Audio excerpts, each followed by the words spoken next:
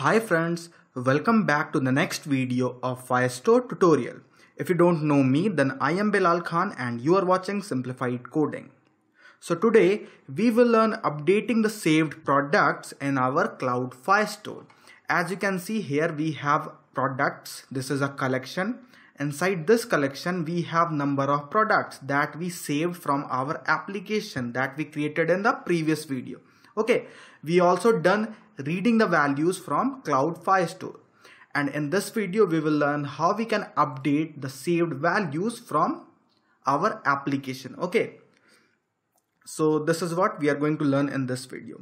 And again, I have already created the update product activity with the required fields to save time. Okay, as you can see here in my project, I have created this update product activity, and it is the same thing that we created for saving the product. And actually I just forget to change the text, so let me change it to update product. Okay, so I just copied the XML and pasted it here, and I changed the text to update and ID to update. Okay, and also in the Java class I have created the view objects. I have initialized everything. I have added the ClickListener to button update. I have copied the same method for validation, and I created a method to update the product, and here I am doing the validation as we did while saving the product. And when the click button is button update, I am calling the method. So I have done all these things, the basic setup. Okay, so how we will update the product from the list that we are seeing? Let me show you by running the application first. So from the list, we have the list of products. We will attach a click listener to the item. Okay, when we will click on an item, the new activity, which is update product activity that I created, will open, and from there we can update the product. Okay, so this is what we need to do. So the first thing is we need to attach a click listener to the item. Okay, and we can do this thing in products adapter. So here to our item view, which is the view object of our layout product, we can attach a click listener. Okay, so here we can simply write item view dot set on click listener, and we can pass this, and we can implement the click listener into this product view holder class. Okay, so we will implement view dot on click listener. Okay, now we can also implement the methods. So press Alt Enter and select implement methods, and the click method is implemented. Okay, now this method will be called whenever we will click on any item on the recycler view. Okay, so here we can open the next activity, but we also need to pass the selected product. Okay, so let's do it. We will create an intent here. So let's create an intent.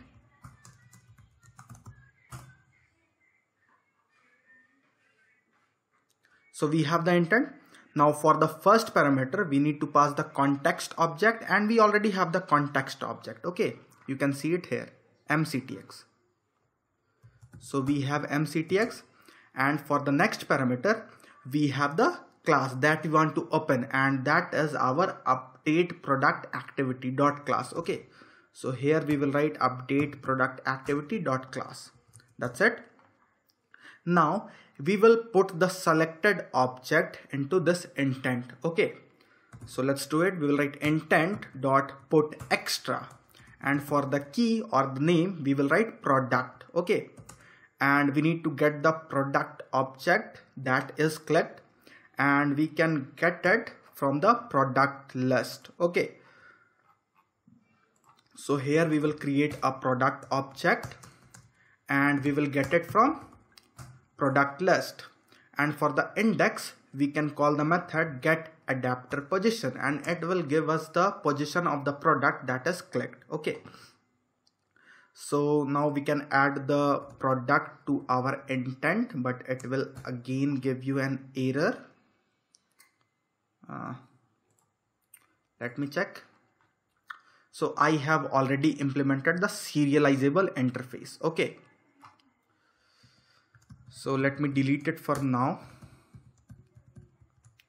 because it was not there in previous video. Now come back to products adapter.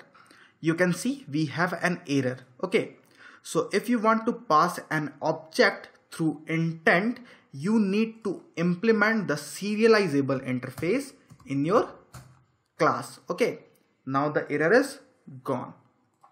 Now we can start the activity using the context object. So mctx.startActivity, and we can pass the intent that we created. Okay, that's it. Now at the update product activity side, we will get the intent here. Okay, so first we will create a product object and we will write get intent dot get serializable extra, and we will pass the name that we want to get. And you can see here we have given product as the name. So here also we will write product. Okay, now we can cast this thing to product. So cast it to product and the error is gone. So we have the product that is clicked in the products activity. Okay, the RecyclerView. So we can use this product object to display the values into these edit texts. Okay, so let's do it quickly. Edit text name dot set text product dot get name, and the same way we can set all the values. So let me do it very quickly. Now remember, edit text, the set text method takes string. Okay, so we need to convert the value of quantity and price to a string because it is number. One is double and one is integer. Okay, so I wrapped it inside string dot value of. So we have the values into the edit text. Now let's test if it is working or not. Okay, so let's play the application. Click on view products and select any product.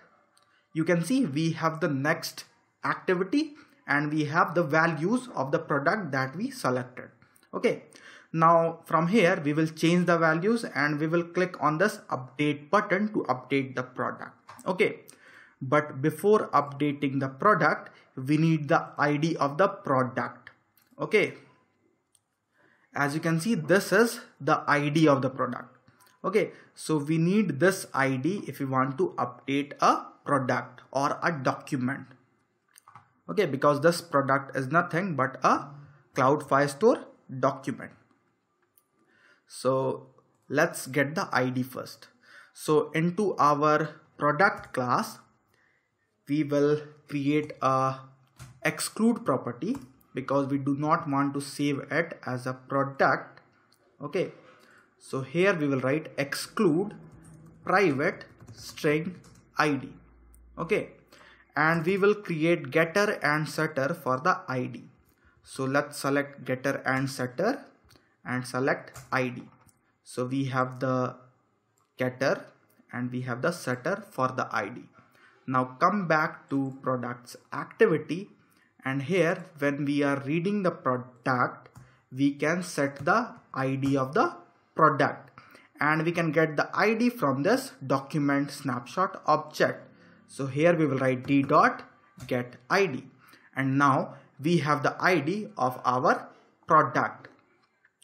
Now into update product activity we are doing the validation, and if the validation succeeds we can update the product, but again we need a Firestore Firebase object. So here we will write Firebase Firestore DB. Okay, and we also need this product, so we will define the product object globally here. So we will write private product. Okay, and the product is initialized here. Now after initializing the product we will also initialize the Firebase Firestore object. Now when the validation succeeds we will update the product. So for updating we are going to override the existing product. Okay, so if we will save a new product into this ID, this product will be updated. Okay, or you can say overwritten. Okay, so for now we do not need to update a particular field inside product, so that is why we are using this method. And in the next video we will learn updating specific fields as well. Okay, so let's override the product in this video.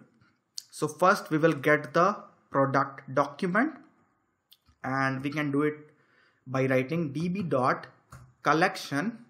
and we have the collection products, and then we will call document and we will pass the document ID, and we have the document ID inside this product object. So here we will write product.getID. Now we can call set method and we will pass a new product to save. Okay, so here we can create a new product object. So let's write product p equals to new product, and we can pass all the values: name, brand, description, price, quantity. Okay, and for the price and quantity we need to convert the price into double, and we need to convert the quantity to integer. Okay, so we will write integer.parseInt. So we have our product object. Now we can pass it here. Okay, and then we can attach and add on success listener. Okay, and here we can display the message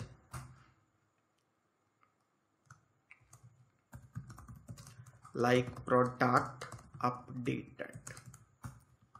Okay, that's it. Now it will work. So let me show you it is working. Let's run the application. Go to view products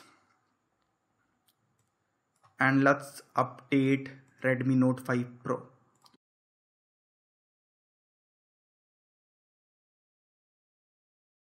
So let's make it Redmi Note 5 and let's change the price to 12,999. Okay, and let's click on update. You can see we got the message product updated, and here you can see we have the updated values. Okay, so it is working fine, guys.